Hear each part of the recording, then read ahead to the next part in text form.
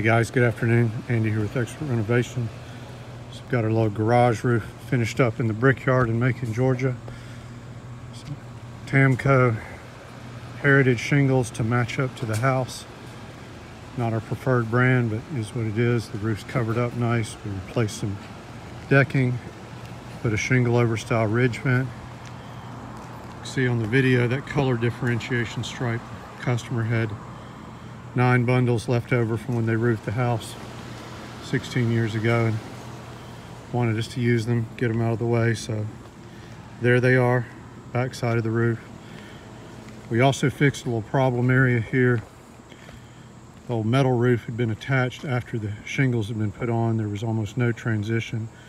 So we dropped our exposure on this edge about 8 inches onto the metal. Works similar to skirt flashing on a metal roof, and put the end of the drips.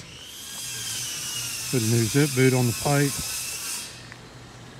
and that's it.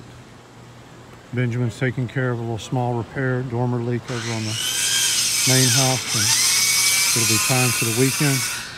Job is finished.